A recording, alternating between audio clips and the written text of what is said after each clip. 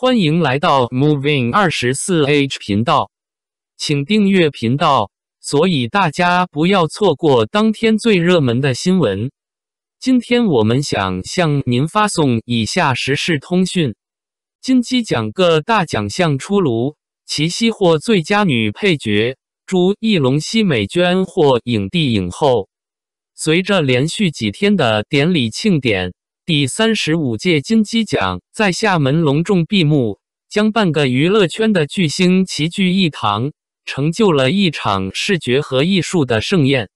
而这次金鸡奖的评审阵容也创下了前所未有的壮丽景观，为众多优秀作品和艺人提供了一个公正的竞技舞台。本次电影节中，多部电影备受瞩目，其中以《人生大事》和《奇迹笨小孩》颇受关注。这些影片不仅在票房上取得了显著成绩，也在奖项提名中斩获颇丰。最佳男女主角以及最佳男女配角4个最重要的奖项堪称本届金鸡奖的亮点。最佳男配角奖的揭晓首先引发了现场观众的热烈掌声，这一殊荣花落辛柏青之手。在电影《漫长的告白》中，辛柏青凭借出色的表演，成功塑造了立春这一角色。这部低成本制作的电影为他提供了一个锻炼演技的平台，也彰显了他的才华和毅力。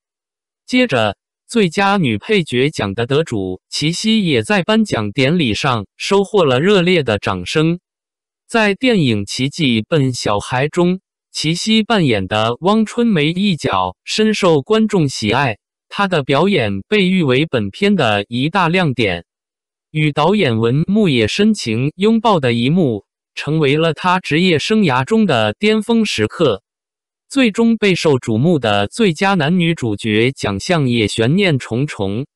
从成名已久的沈腾和吴京，到新生代的易烊千玺和朱一龙，再到女性方面的倪妮和杨安佑等众多竞争者，竞争格外激烈。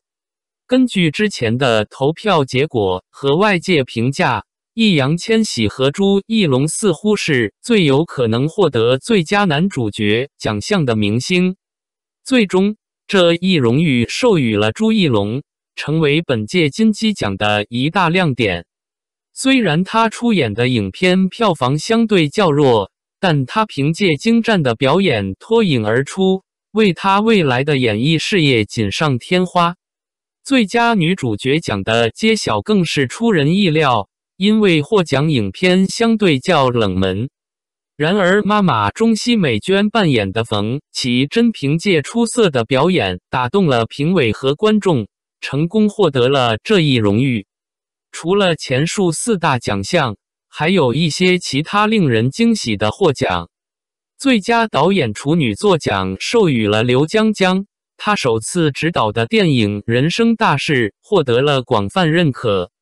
最佳中小成本电影奖则颁发给了电影《漫长的告白》，而最佳儿童片则由再见土拨鼠摘得。